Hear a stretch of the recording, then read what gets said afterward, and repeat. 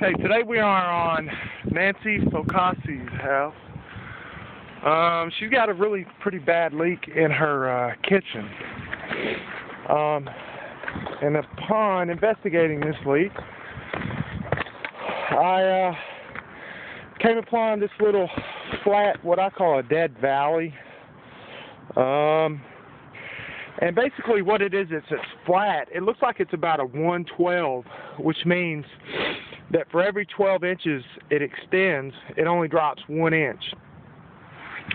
And on a 1/12, you should never put shingles. And basically what they've done is they've put shingles there. So she's got a pretty good leak. And what we're going to do is take out this little piece of metal here at the bottom. Basically they've nailed down into the bottom of that as well, which penetrates to the bottom of the deck.